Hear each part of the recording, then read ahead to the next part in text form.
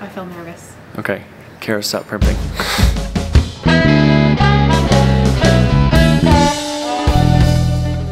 So we are here today with the ever giggly Kara Henry and Laura Tingle. These two lovely ladies from Newton Running are preparing for the 2013 Leadville 100. And this is going to be the first episode of a wonderful, wonderful web series called And Then I Fell Down. So first up, Kara, tell us about yourself. Hi, Brandon. Hi. My name is Kara Henry. I work here at Newton. And yeah, this will be my second year running the Leadville 100. So this year I'm actually training, and somehow Laura has been convinced to sign up for the race as well. And so we're training together and spending excessive amounts of time in the mountains alone together. Doing jogging. Oh, doing lots of jogging. Yeah. So why is it called And Then I Fell Down though? Well, thank you for asking that, Brandon. No problem. Because please elaborate. I tend to fall down a lot. You do you? It happens in races and in training. Tingle falls down a lot. I fell down on Saturday. How'd that go? Well, I was In going the race. Yeah, I was going over a bridge that was a solid 1 inch high, and I got my toe, and then I fell down. So we thought it'd be appropriate. Yeah. I like We're it. gonna interview each other for the first one, so you can get to know us a little bit more. Okay, so kick it off. Okay. Laura Tingle, I'm ready. you used to be a triathlete. Yes. Why did you decide to become a real athlete? Well, I think triathletes are pretty legit, but I sort of retired because after 20 plus years of swimming twice a day every day, I think I met my lifetime quota of being wet.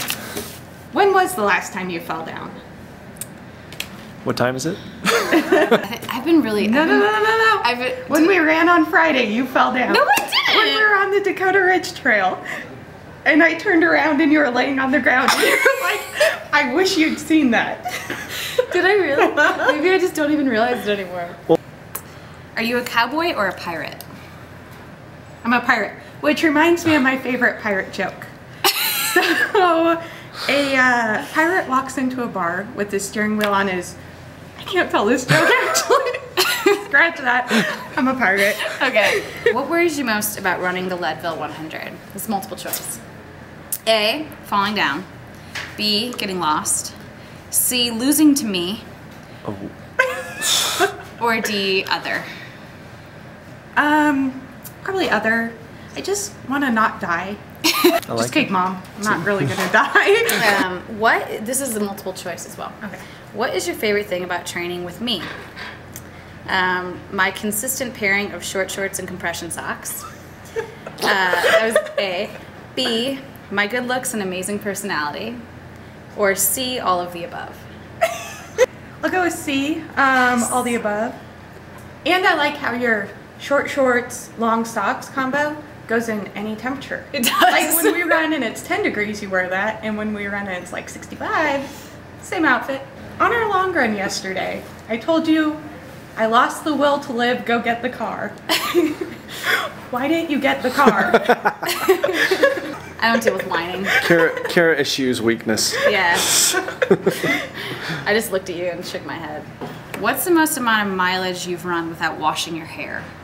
I was running about 60 miles a week then, so I've probably run 180 miles without washing my hair. That's really gross. Thank you. Thank you guys.